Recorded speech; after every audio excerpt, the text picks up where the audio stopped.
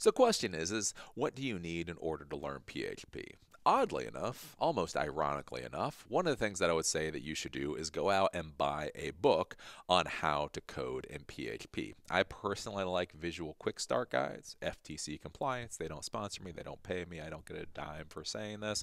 But I personally like the visual quick start guides. But if you don't go with the visual quick start guide, there's SAMS in 24 hours, there's Peach Pit. There's a whole bunch of different PHP coding books out there, and I would highly recommend you go out there and you buy a book on how to code in PHP. Now, you may be sitting there thinking, well, wait a minute. I'm watching this track on how to program in PHP. There's other online resources.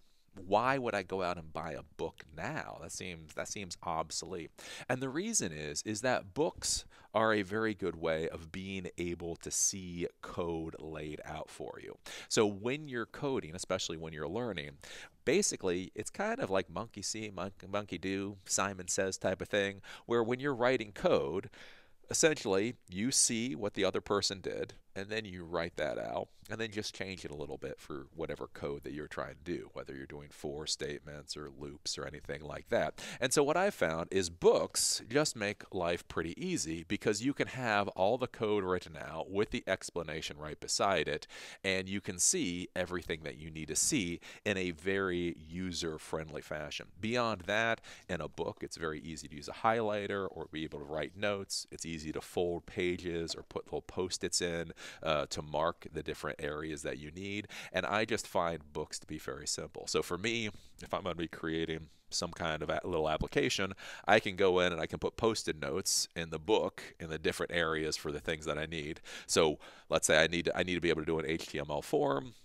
I need to be able to connect to the database, and then I need to be able to send emails. So I can go in and I can put the post-it notes in those different areas, and then when I'm creating the form, I just flip to the form, and then I can code for that. And then when I need to connect it to the database, I can flip to where the database information is, and I can do that. And then when I'm going to do an email, I can flip to the email section. And I just find books to be an incredibly useful tool for learning how to code. I know it seems obsolete, and again, I'm somebody that reads a Kindle, so I read my books normally on a Kindle. But I'm telling you, in coding, I think books are just the bee's knees. I would really argue that you go out and you spend the $20 or $30 for a book, whether it's a visual quick start guide or whether it's something else. The other thing that you're going to need is you're going to need an environment to run the PHP code in. Do remember that PHP code is a server-side scripting language. So that means you need a server that you can install PHP on, or that PHP is installed on. And you also need an HTTP server or a web server component. So we're talking about Apache here. So you either need Apache, IIS possibly, Nginx possibly. So you need one of those web servers, and then you need to have PHP installed. So PHP is the interpreter for the code. So the web server presents the website to a browser, and the PHP interpreter then goes in and it reads the PHP code and does whatever the PHP code needs to do. So if you want to be able to set up a server environment very easily, I would argue you should think about downloading and installing XAMPP, XAMPP. So what this will do is if you have a Windows computer, a Linux computer, or a Mac computer, they have packages for the different major operating systems. You install it in one package, it'll install Apache for you.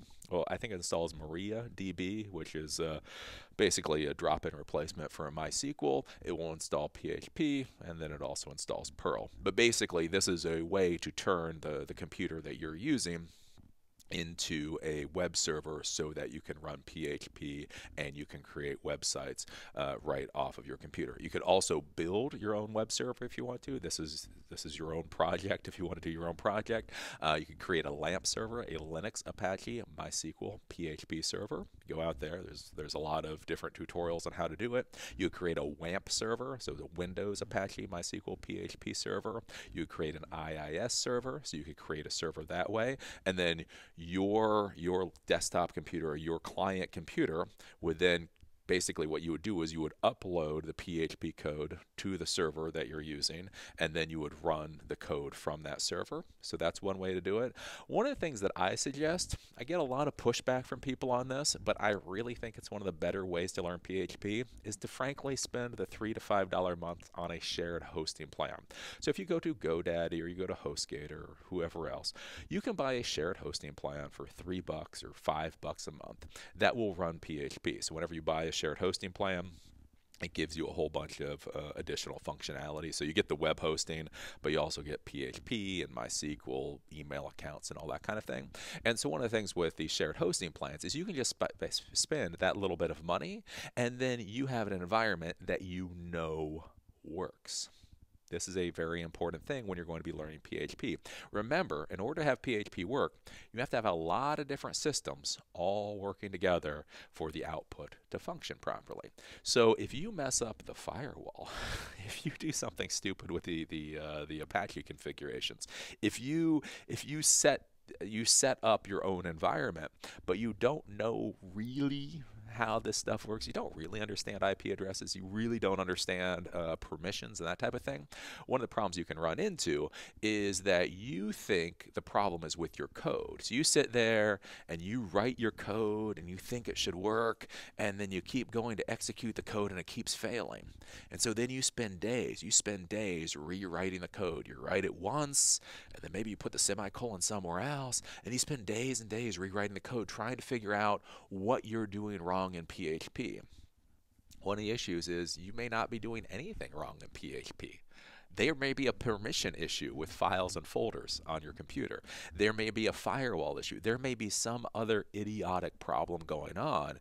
And so you think your issue is with writing PHP, when really the issue is something else entirely that you don't even know enough to go and try to troubleshoot.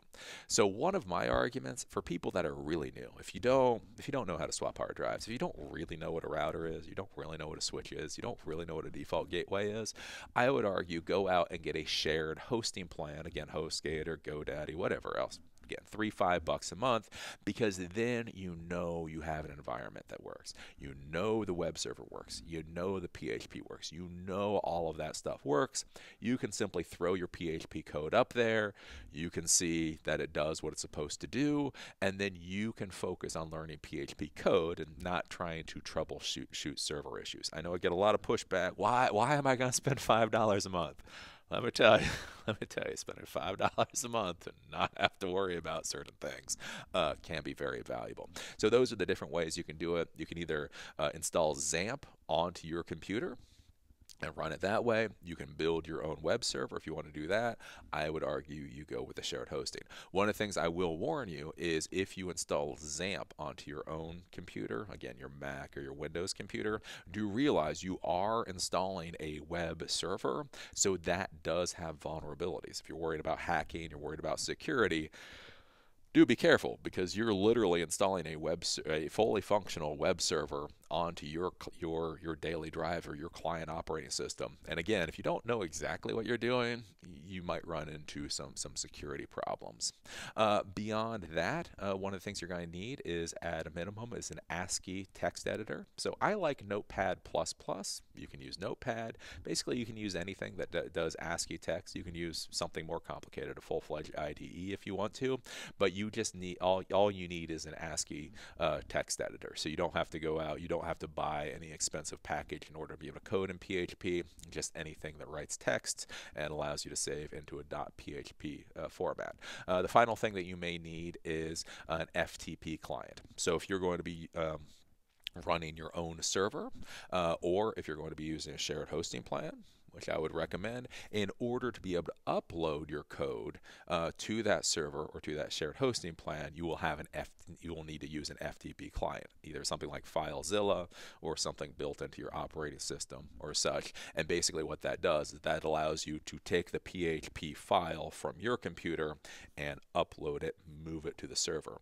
Now, it is important to understand that if you're running the web server off of the computer that you're using, you don't need an FTP client, because you're actually on the computer. That's one of the benefits of running a XAMPP server off of your computer is the files, everything resides just right there on your computer. So you don't have to upload, you don't have to download. You're just dealing with the files that are sitting on your computer. So these are the things that you'll need in order to be able to learn how to do PHP. There is some other functionality, so certain things like mail servers. So there's a mail function that's very useful and very fun to play with. In order for that mail function to work, you have to have a functioning mail server. I'm not even going to try to explain to you how to set up a functioning mail server.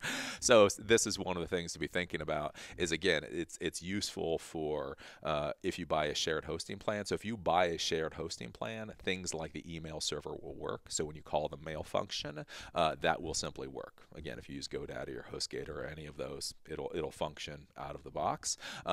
But there is some function like that, like things like the email server functionality, the mail function, other things that you may have to set up or may not work if you don't have things configured within your environment.